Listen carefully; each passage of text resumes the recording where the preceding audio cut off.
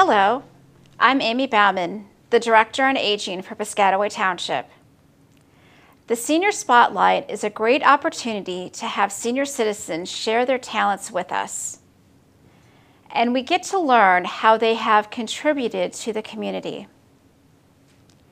Today, I am very happy to have Art Capoli here with us. He is a line dancing teacher at the Piscataway Township Senior Center 2 days a week.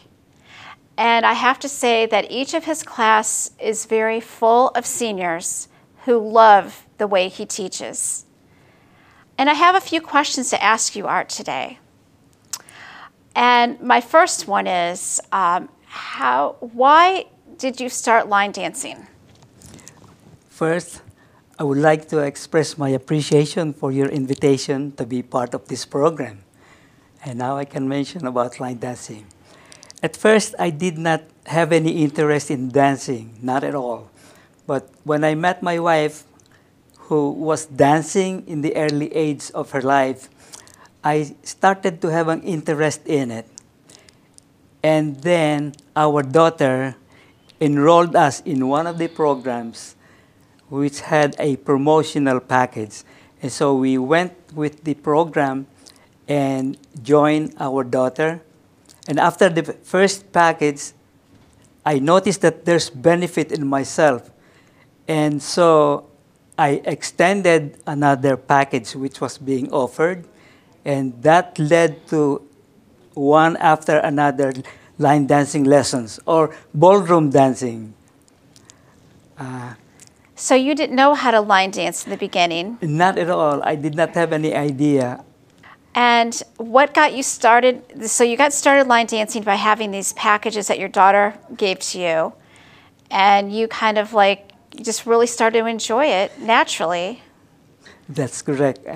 And I thought to myself, boy, at my age, I said I missed a lot of fun when I was younger, because I said, if this was the fun that you could have after line dancing or during line dancing, how come a lot of people are not even trying it? So that when I started, I learned little by little, and then we ended up going on cruises, and every cruise we had a ball. We opened the ballroom place and we close it. So that's how much I enjoy it. Sometimes we even go to younger people places because you have younger adults and all that. And because I enjoyed it so much, when the old dancing place was closed, we go to the younger ones and we just enjoy each one of them. Art, tell me what your favorite song is to dance to. Okay, I'm glad you asked that question. It so happened that when I first met my wife, the first movie that we went to is Somewhere My Love or Dr. Zhivago. So we watched that movie, and after the movie, we went to a dancing place, and that's the first song that the band played. So we looked at each other, and I said, wow, this is a nice song. So last part that we had our anniversary, 50th anniversary or golden. That's the song that we played. And so that became our favorite song. It's a theme song of our wedding and our life together. That's beautiful. Tell me, what style of dance do you like the best, Art, and why? Well, I really like waltz, because that you can express your movement really good, and then you can dip your partner and really show your moves. And in addition to rumba and waltz. Okay. Tell me what your most memorable dance was. Most memorable dance, I would say it's really waltz that is the best of all of them. And we used to teach at the other senior center. We teach all of them. But because of the COVID, we seem to forget some of the steps already. 2 years without dancing, you know, but it's coming back. That's great. How has dancing inspired you? Well, it inspired me in so many ways. For one thing, you get your exercise, which what we all need. And then, like I said, when you meet up with other friends, you make friends wherever you go. And when you go to a place, you don't care where you sit down because you want to meet other people. And that's how you invite them to get into it myself, you know. What do you like to do when you're not line dancing? When we're not line dancing, well, actually, well, cleaning the house, working around the house, and we still do Zumba at home. We have a little studio that we spend our time together. So even if she's not feeling good, is not feeling well to dance, I still dance even if I'm all by myself. How do you handle the stress of a performance when you're getting ready to teach a large line dancing class? Well, number one, you have to be prepared. And like I said, I prepare at home and go through the list of what I'm going to teach them, the ones that I feel comfortable, so that the other people will also be comfortable. What do you think about the reality TV shows when they have the dance shows? Oh, that's really fun. Fun to watch because I pick up a lot of steps and different moves also that can add up to what I already know. Art, do you think anyone can learn how to dance? Oh, I'm sure anyone. But the first thing you would have is, number one rule is you have to have the interest to learn. That, if you don't have that, you can't learn. Some people, they say, I have to left feet or I have to right feet. I said, we're going to change that. So that's how I approach it. And I also started the same way. I would say I started the same way. I didn't know anything about it. No. One additional advice or one additional contribution that I could have is read this article that I have that would probably help other people who might have interest in it. This article was a 21-year study of senior citizens, 75 and older, and this was led by Albert Einstein College of Medicine in New York City, funded by the National Institute on Aging, and published in the New England Journal of Medicine. And this is called Dancing Makes You a Smarter. And some of the things, let me quote Dr. Joseph Coyle, a Harvard Medical School psychiatrist who wrote an accompanying commentary. The cerebral cortex and hippocampus, which are critical to these activities, are remarkably plastic and they rewrite themselves based upon their use. And here, let me read some of what was mentioned here. Dancing reduces stress and depression. It increases energy and serotonin. It does improve flexibility, strength, balance, and endurance. It strengthens bones and boosts cardiovascular health. It also increases mental capacity by exercising our cognitive processes. Lastly, dynamic and rapid-fire decision-making creates new neural paths. And so this is how we'll celebrate life through dance. What advice do you have for an aspiring dancer? Well, I always say when you are in the dance floor, you would be dancing as if nobody's watching you. And that way you would be feeling at ease. You wouldn't care about mistakes. You are there for fun. So when I start teaching, I said, no one is perfect. And once you dance, just have fun. you know. Do you encourage young people to start dancing? I would, because it's also a habit. Once you start it early in life, you can see how you're going to enjoy your life. Because I think dancing is supposed to be part of our life, where you could hum while you're working, while you're doing anything, you're humming and dancing inside, and that's how you enjoy it. That will make your day.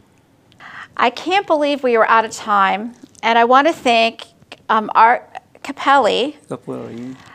for sharing his story with us today. And I'd like to thank you, the viewer, for sharing your time with us. Please join me next time as another senior shares their talents and how they contribute to the community.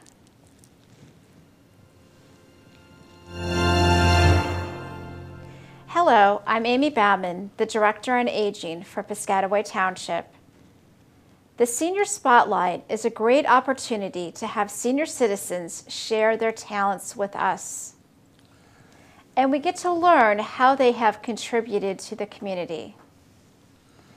Today, I am happy to have Leroy Gibson. Welcome, Leroy.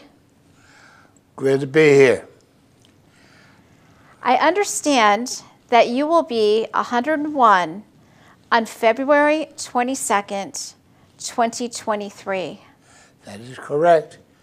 Are you living in your home still, in your own personal home? I'm living in my home, yes. How many years have you lived in Piscataway? 50. I remember looking at the mortgage agreement when we looked at it. It said this was in 1972. I said I would be, didn't have to worry about it because it was a 30-year mortgage, 202, I'd be gone. I surprised me that I'm here this long. But that's it. I've lived here the last 50 years of my life. I've tried to be a part of the community in being a part of, first of all, I think because I was working in the hospital, I went to the rescue squad, and I was working with the rescue squad for a number of years. I did try to teach CPR at one time. This was a deal breaker. And then I got involved with other things that were going on, especially after I decided to stop working. My wife and I stopped working, and we got involved with other things, basically. So I got to be part of Reading Buddies, where I helping youngsters to read, to learn to read. And I think there's some kids even now that might remember me if they saw me. How many years younger is your wife? She's 4 years younger than I am. She talks about 66, 60.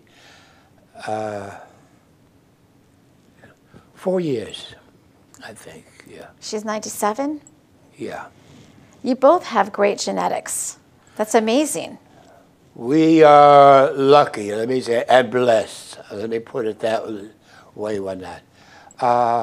I think it's because we are willing to get out and do something for somebody else.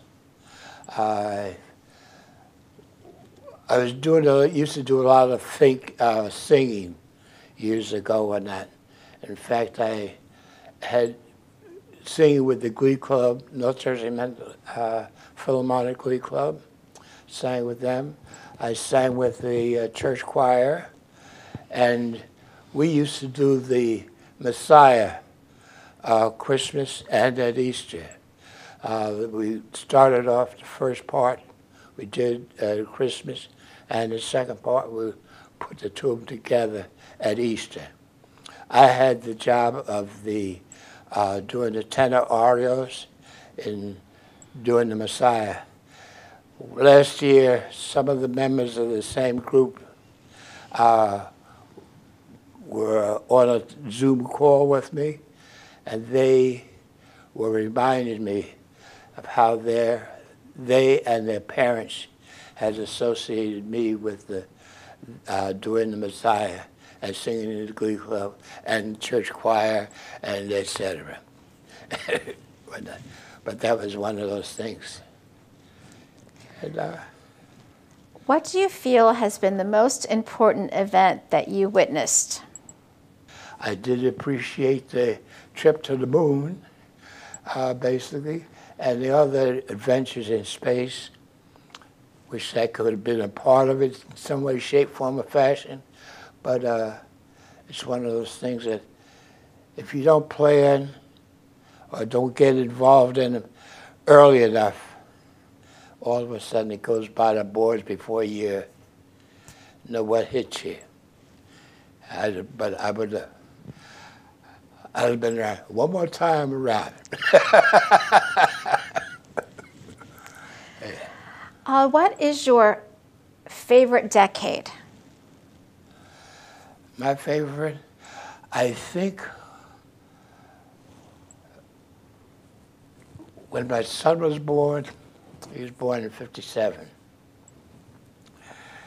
That was the most exciting thing that ever happened to me. I've cherished him, I love him, I wouldn't trade. We're the best family in the world because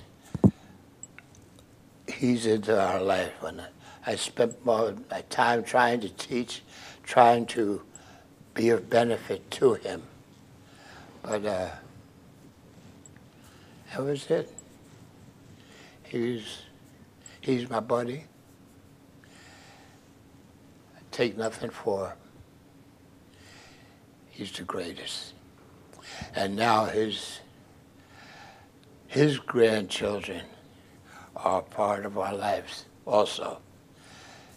He had 2 daughters, and one of them's married, and I got 2 grands out of the deal. Oh, that's beautiful. Uh-huh. That's beautiful. Yeah. How do you keep up with the advancements in technology? I try. I think I'm going to have to be coming back to the senior center to get more instruction on what goes on with computers and et cetera, because what I used to know, the little that I used to know, does not accommodate you in the future, the world as it continues to be. If you don't know computers, well, not you don't know anything. And it's something I think everybody in this, regardless how young or old you may or may not be, you have to learn what the computer is all about. Because if you don't, you'll be lost. If you could relive one moment in your life, what would it be and why? One would be the day we got married. My wife and I married, which is also close by. We got married in February. The day my son was born, and I could come back and say, it's a boy, and he's mine. What is the greatest lesson you've ever learned? Help somebody along the way. I just want to say that I've enjoyed every moment that we spent today together, Leroy. Thank you, Leroy, for sharing your story with us. And I'd like to thank you, the viewer, for sharing your time with us. Please join me next time as another senior shares their talents and how they contribute to the community.